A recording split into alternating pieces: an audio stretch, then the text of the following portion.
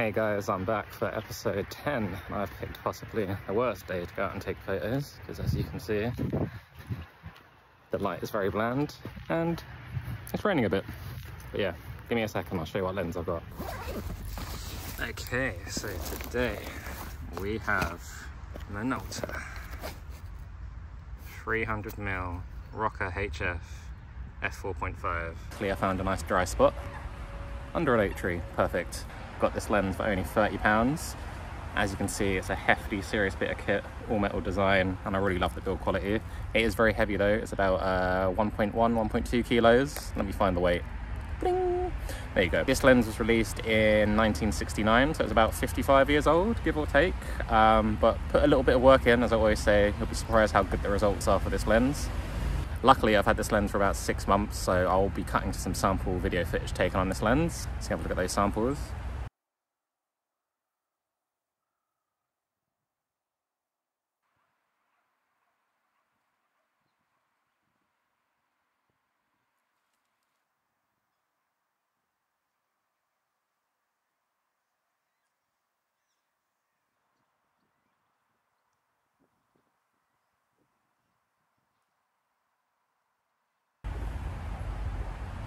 So I'm glad I tested the lens beforehand. So as you can see, weather's much better. You can see what the lens is really capable of, so it's pretty good. But as it's such a big heavy lens, monopod is definitely recommended. So luckily it's got a built-in tripod collar, which is adjustable, so you can fully rotate that round. And a built-in lens hood as well. Wait, how can I do this with one hand? There you go, built-in lens hood, very handy for sunny days. That's great. So for 30 quid, it's a bargain, I would say. I like the way the paint's worn off. Had a good life before I got a hold of it. Focus ring is a little bit stiff on this model, so it does make fast focusing a bit of a pain. But the aperture is nice and easy to change still, so that's all good. Anyway, let's have a look how close we can get to this one. So later on in the video, we'll be taking a deeper dive in Capture One, so if you like longer videos, this is a good one for you. Oh, this is a masterpiece. Stop down a bit. So one downside of this lens, when you are shooting wide open at f4.5, you do have a lot of chromatic aberration, which is a shame. But that's an easy fix if you just swap to black and white to get rid of it. But software is a lot better now at correcting these things. Let's try and get this duck coming up. Right, I think the light mist has stopped, so let's change location. As this lens is so old, it definitely does not have weather sealing, and any water on it is going to ruin it, and I quite like it, so I found myself a little model.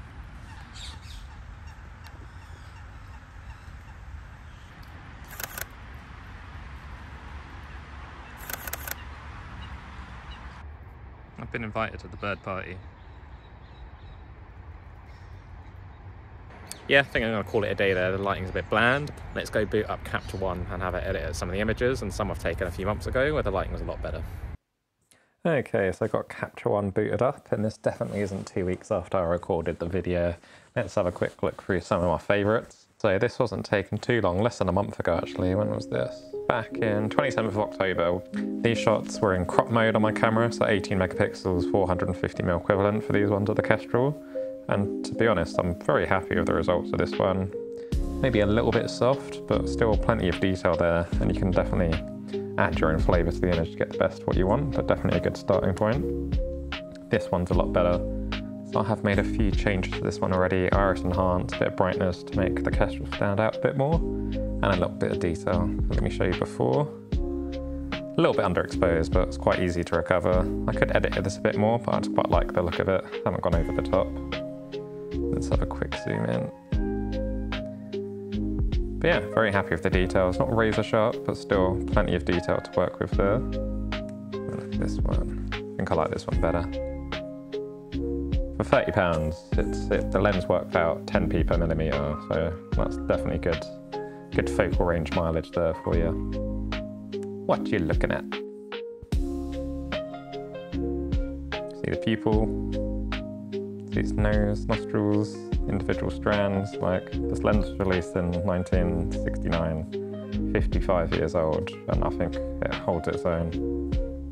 I'll go back and edit these at some point. As always, there will be a link to the images in the description below, both JPEGs and RAWs. Won't be all the images, but I'll try and pick the best ones, so feel free to have a look and play with those as well. And this was the best shot of the day, if I remember. And this is a good example to show you the colour fringing you get when you shoot wide open. So this would have been at f4.5. Purple fringing, Bosch gun. It kind of leaves a bit of a halo around it though, but well, like I said before, the other option is go for black and white instead. So let's go styles, presets. There you go.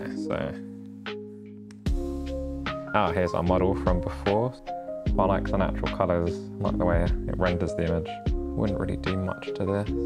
Up the exposure slightly, bit of contrast, quick crop. So you could either go that way, 4x5. If I was posting to Instagram, I'd probably go 4x5, fill the whole page.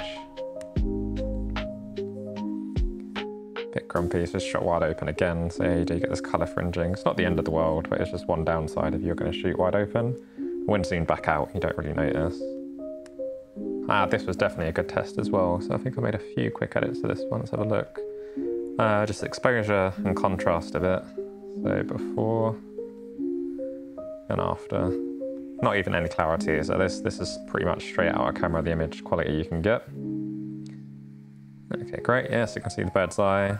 Nice detail, the individual strands on the feathers with water droplets. More structure. Quite easy to do, it's probably a bit over the top. But yeah, this lens definitely gives you a good base image, and then from there you can really make the picture shine with a bit of editing. Nice one of a swan, haven't done much to this one either. I think just boost the exposure and a bit of contrast. Zoom in to see those details. A little bit of colour fringing at the edges there, but nice detail still. Maybe ever so slightly out of focus, but again, I really love the way it renders the image. Natural looking, not too clinical and sharp. Here's one of a mallard duck, I believe, to the exposure up. Again, great, nice natural colours. So look at the finer details. So ISO is quite high here, 3200, so you're going to lose a bit of detail, but it still holds up really well, the image. So if you see this lens for 30 quid, definitely buy it. Be prepared to carry it around, because it's quite a big boy. You'll definitely get some good images. And this one, got a few more images. These were taken about 5 months ago, back in June, I believe. 23rd of June, so about 5 months ago. Okay, I think this is my favourite image I've taken so far of this lens. So I haven't done much of this one, just boost the exposure slightly, not a lot, and then a bit of iris enhance just to make that eye pop. Oh, and some clarity as well. I could probably put that down a bit if I wanted, so that's straight out of camera. Didn't even need the clarity, to be honest. But yeah, very impressed with this lens. Would be nice to have a modern lens and a super good autofocus for wildlife, but I do find a great sense of achievement when you kind of manually focus it yourself, taking the time and got the image. And that's what I really enjoy about vintage lenses as well. Here's one of it face on. Herons look very strange face on, not something I'm used to seeing. Oh, I didn't notice that before. Is that a little bug? So here I've just walked around 180 degrees, get the sun from behind. A little bit hazy. I think this was wide open. You've got the fringing as well. But still a good image. All right then, I think we'll show you a few more, and that will be the end of the video. Definitely more lens reviews coming. I'm thinking of doing the Minolta, Minolta again, 58mm f1.4, but I'm also planning to do a review on the Helios 44mm 58 f2. So thank you for watching.